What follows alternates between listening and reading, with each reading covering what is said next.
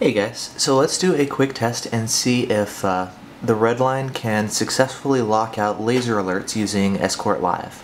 I know it actually does pop up on the screen and gives you the option, but let's see if it actually works. So go ahead and trigger an alert. There we go. And let's lock it out.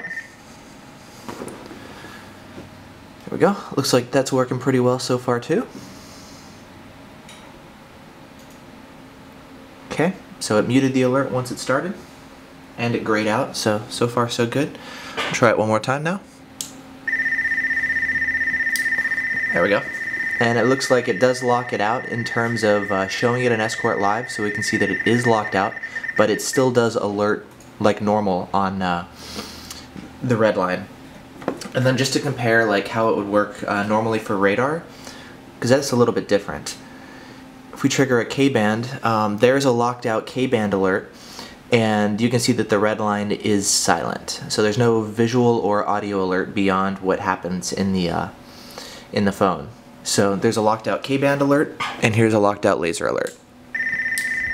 So it can, looks like, lock out laser alerts, but it doesn't actually implement the change to the Redline. So cool, there we go.